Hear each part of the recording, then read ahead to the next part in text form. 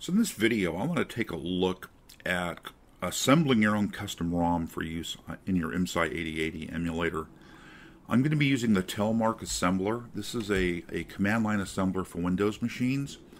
It's just a really basic command line assembler. I've used it for all kinds of projects. It works really well. It can target multiple different microprocessor architectures.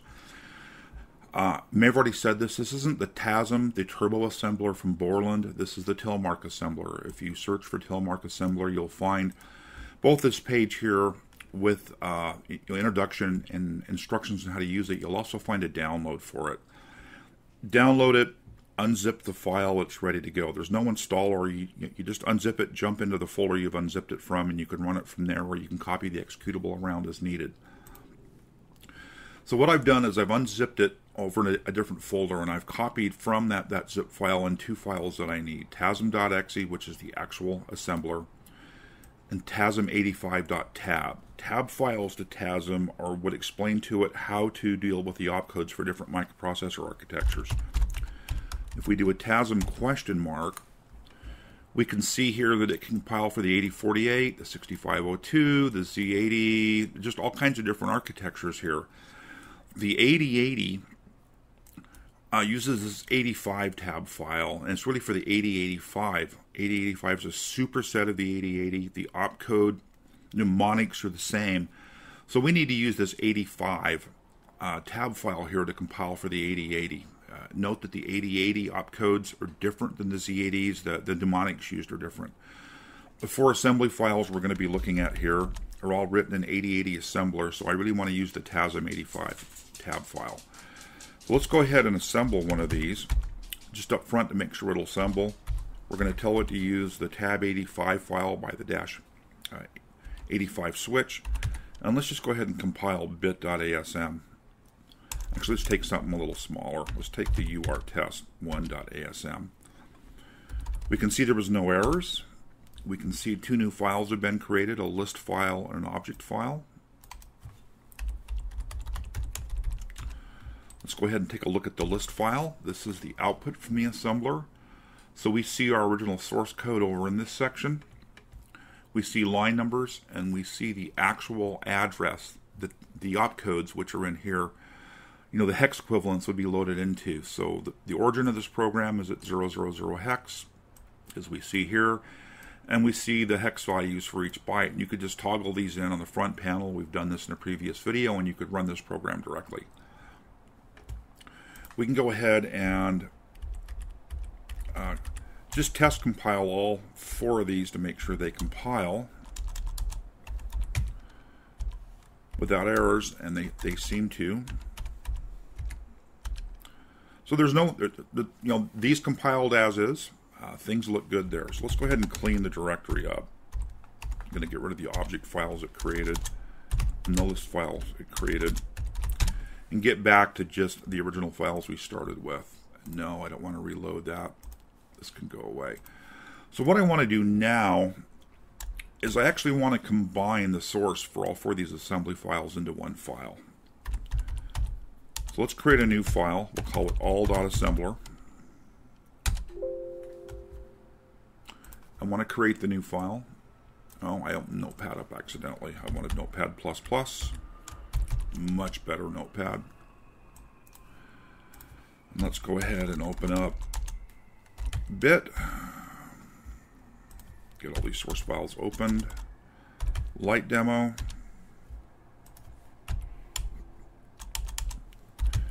urtest1 and urtest2.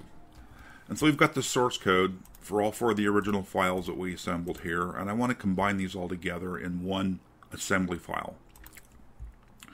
So I'm going to take the source code here from the first one, and there's a couple things to note here. This .end is a directive to the assembler. There's nothing else to do. We're at the end of the file. That only exists once, so we only want one end in our all.asm. The org statement here tells the assembler, I want you to assemble this code to start at address 000 hex in the assembler. So let's copy this block out. Let's paste it in here. I'm going to create a little line here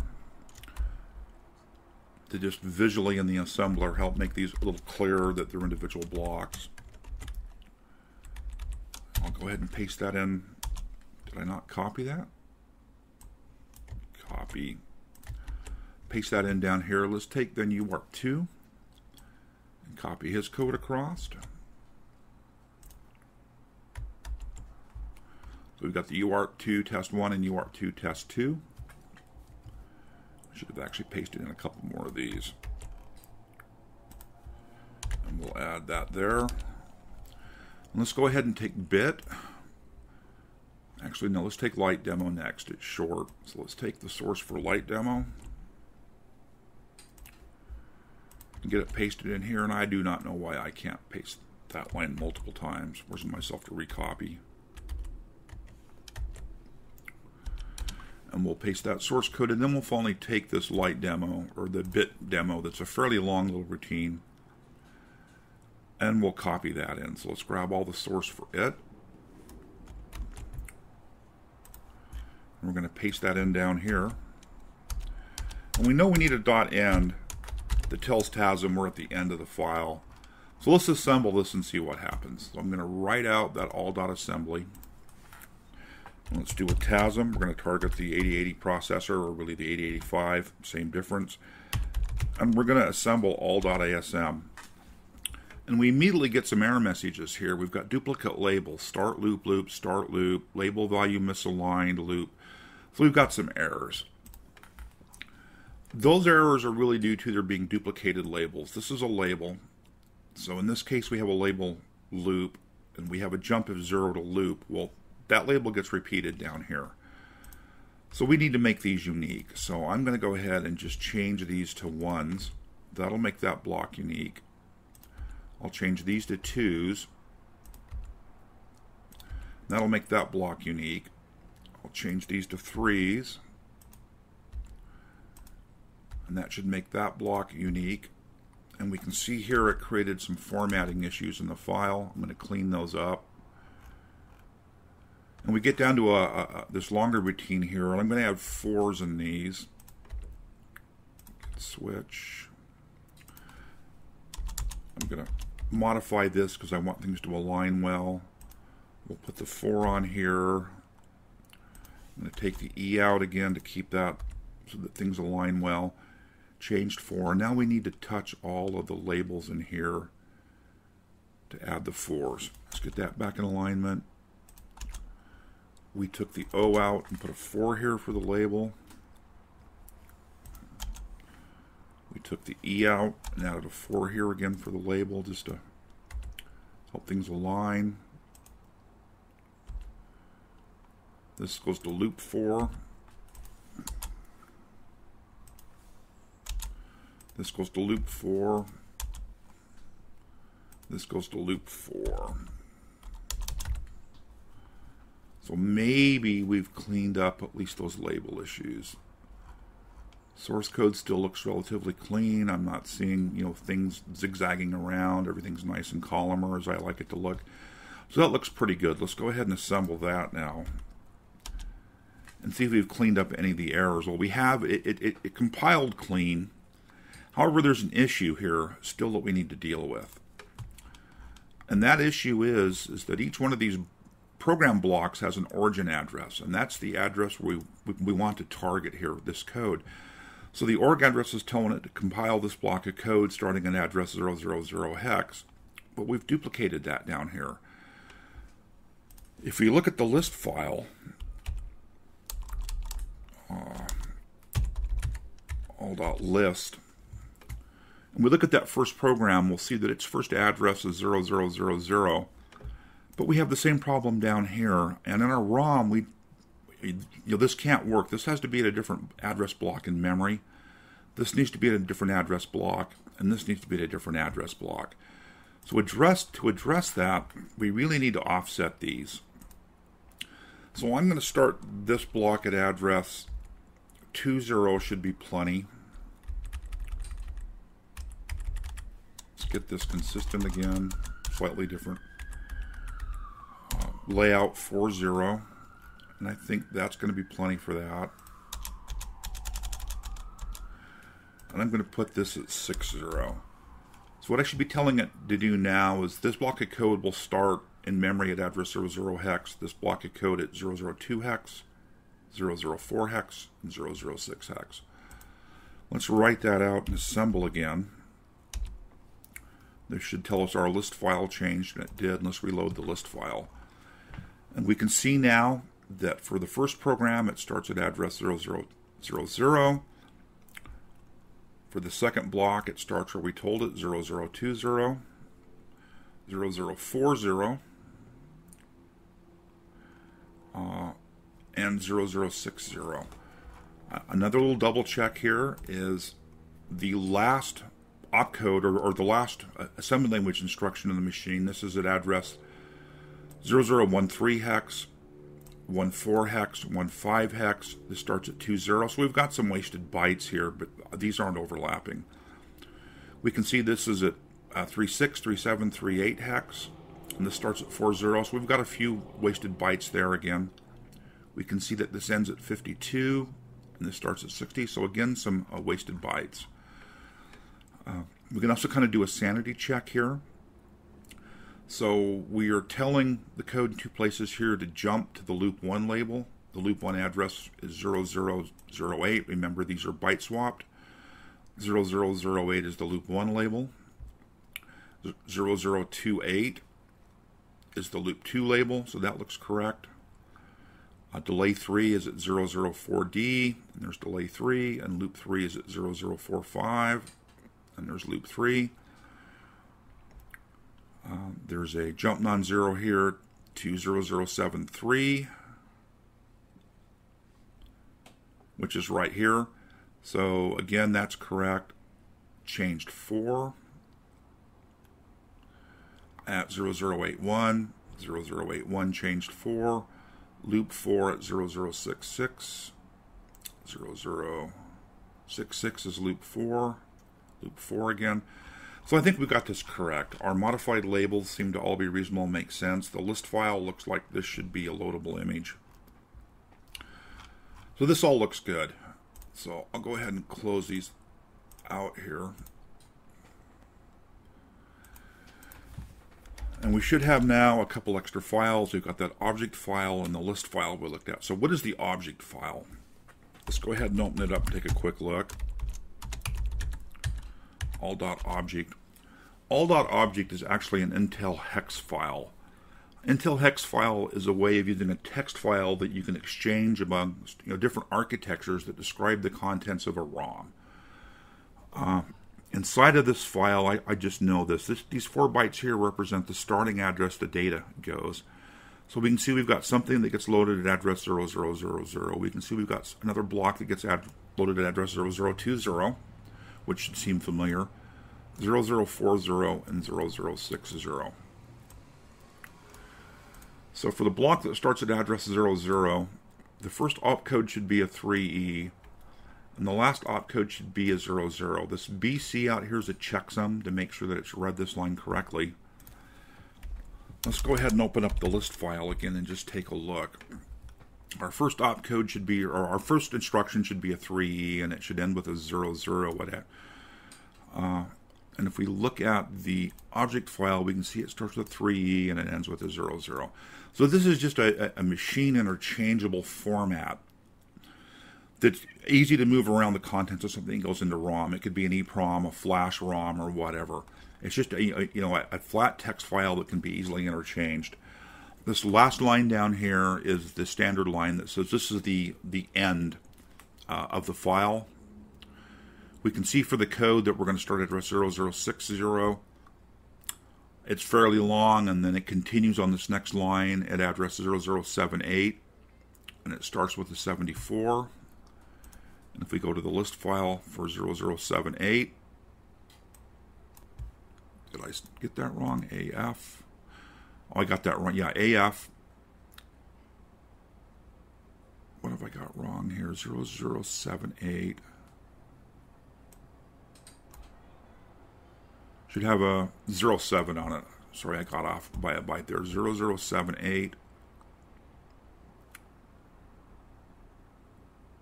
Oh, that's 0060. I'm looking at line 78. 0078 has a 07 in it. So I was looking at the line number, not the address. In this case, this block of code just wrapped around to the next line. Same thing here. This block of code happened to wrap around to the next line and say at address is 0038. We have a 00. And if we go look at address 0038 here, when we get to it, there's 36, 37, 38 right here. We have a 00. So this object file is really the file we want to move over to our IMSAI 8080.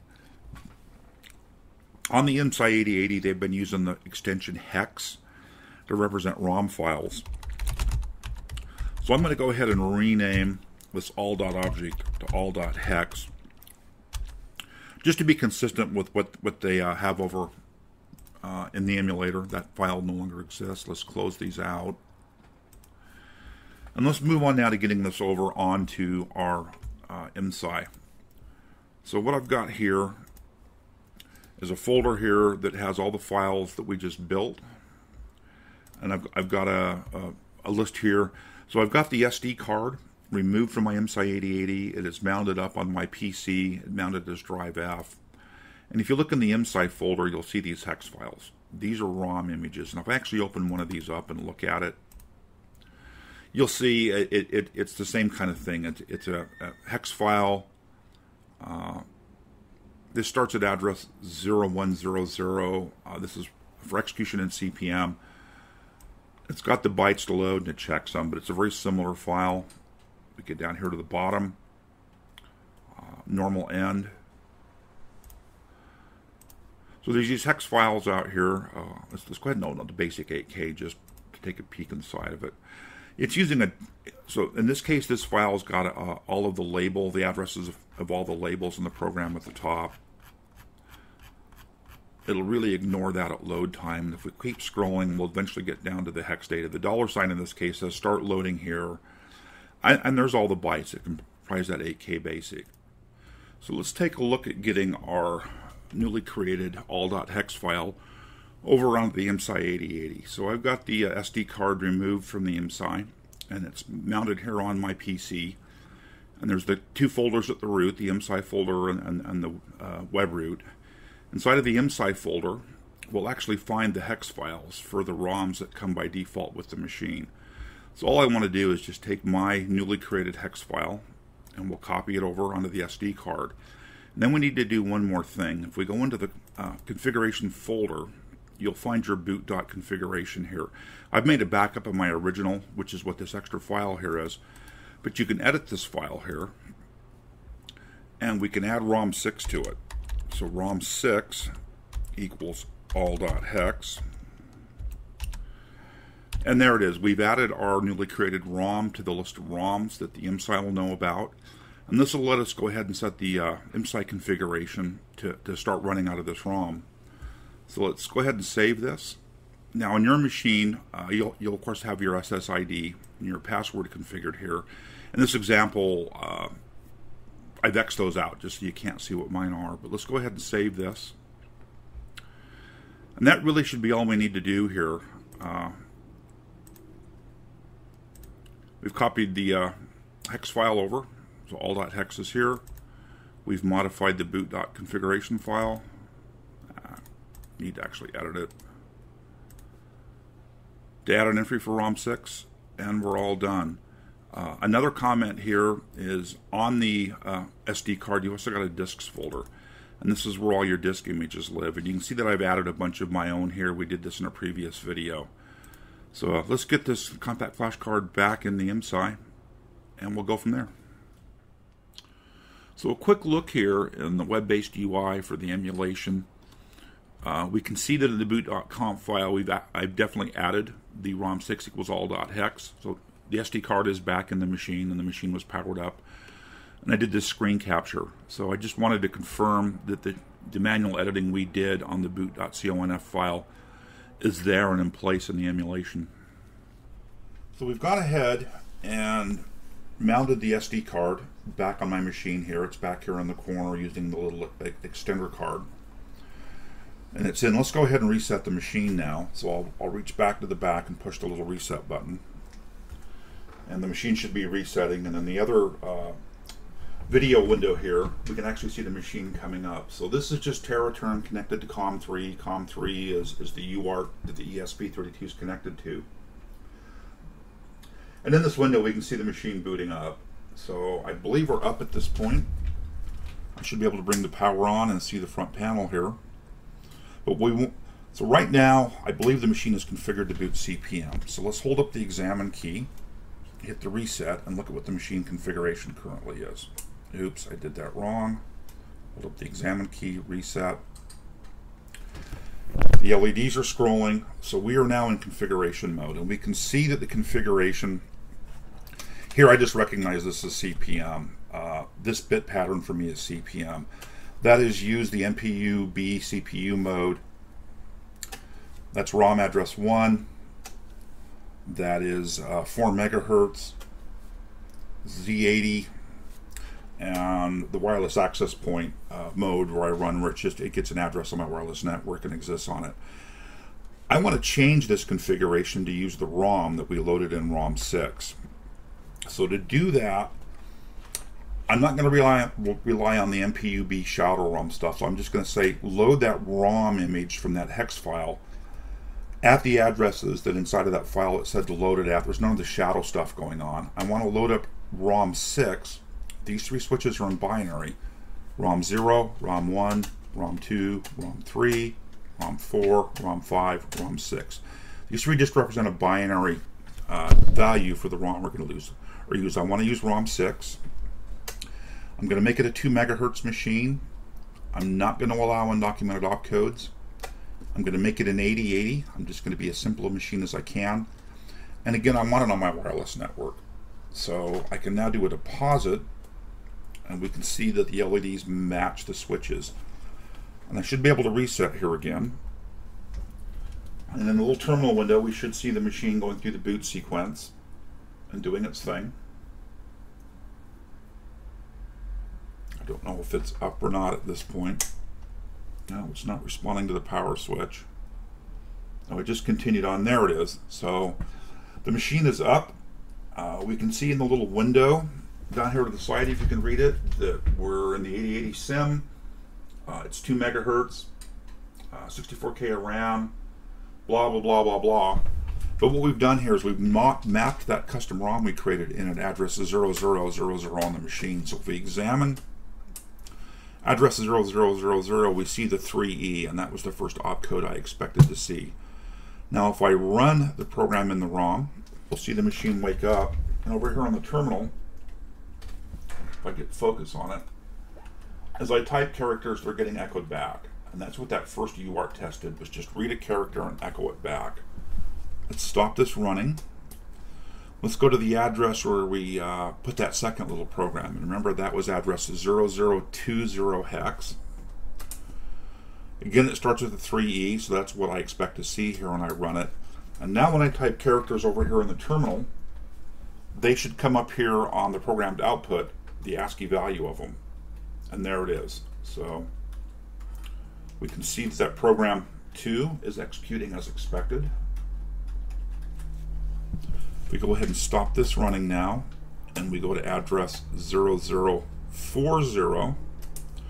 and we run. This is that little bit program that moves the single bit across the programmed output here, 1 bit at a time. So we can see that, you know, already 3 of the 4 programs we put in the custom ROM are here. Go ahead and stop that running. And if we go to 0080, remember that was the origin for the 4th little program. Stop, need to examine, so I get that address set as the address. And we get this pattern, and I'm not sure what this really is. I haven't figured out what this program's supposed to do. It had something to do with like killing the bits down here or something. I haven't been able to make it do anything beyond just kind of give me this weird blinky pattern. But there's something here in memory and it's running. We can go ahead and stop here. Let's go back to the program we loaded at 0020 hex and run that. And we should be back now where we can type characters as we're seeing on the terminal, and we can see the ASCII equivalent being written up there on the screen. So let's go ahead and stop the emulation now and power off. I want to set this thing back to CPM22 boot mode. So I'm going to hold up examine, press reset, wait for the LEDs, and we're back to the machine configuration. So for CPM, we need to use that special MPUB shadow mode, or whatever you want to call it. It's ROM 1, so 001 is ROM 1. I want to be, in this case, a 4 megahertz machine. Allow undocumented opcodes. I want to be a Z80 processor, and again, I want to be on my wireless network as a standard device on the network. We can deposit that here. I can reach back and reset. We should see in the little terminal window over here, the machine will go through its boot sequence.